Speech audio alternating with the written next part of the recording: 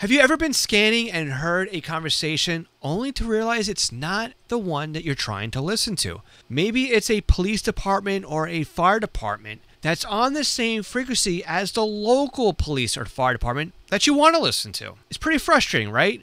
If you already don't know about it, there's a secret weapon inside your scanner to take care of all this, and it's called your PL code. PL stands for private line, and it's one of these Motorola terms that they've trademarked, and it's the same thing as CTCSS, or a continuous tone coded squelch, that's transmitted along with an analog voice carrier.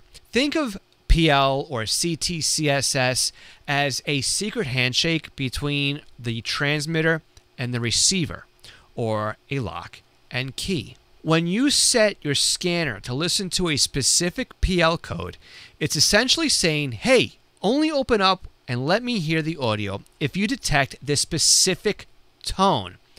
If the tone that you're receiving isn't there, or if it's different, then don't open the squelch. In other words, without the right PL code, your radio stays silent even if there's a transmission being received.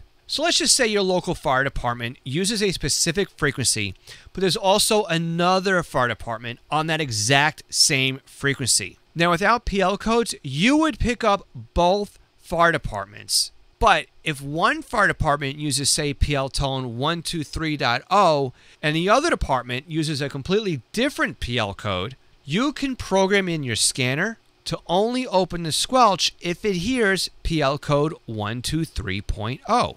Suddenly, all of the chatter from that other department that you don't want to hear is muted. And another use for PL codes is when you have ducting or skip. And this is when you can receive a transmission that can be 100 or so miles away from where its intended reception actually is and where it originates from. And using PL tones can help eliminate all the reception from these long distance stations when conditions are right for longer than normal ranges and transmissions. Although this is probably one of the worst case scenarios for using PL code, because wouldn't you want to know when the conditions are great for hearing things that you normally can't hear? Most of today's modern scanner radios make programming PL codes very straightforward. You typically find that option on your channel settings and often labeled CTCSS. Now you'll need to know the PL code that you want to program into the scanner radio, and you can normally find that next to the frequency on the radio reference database. Again, remember, PL codes are for analog FM transmissions only. Do you find programming PL codes helpful? Leave me a comment and let me know.